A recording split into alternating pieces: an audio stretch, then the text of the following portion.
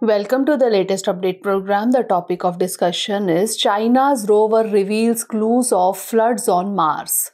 Recently, China's Zhurong rover's first radar imager results found evidence of two major floods on the red planet. This analysis was published in the journal Nature. Significantly, China's Zhurong rover has been exploring Mars since it landed in May 2021.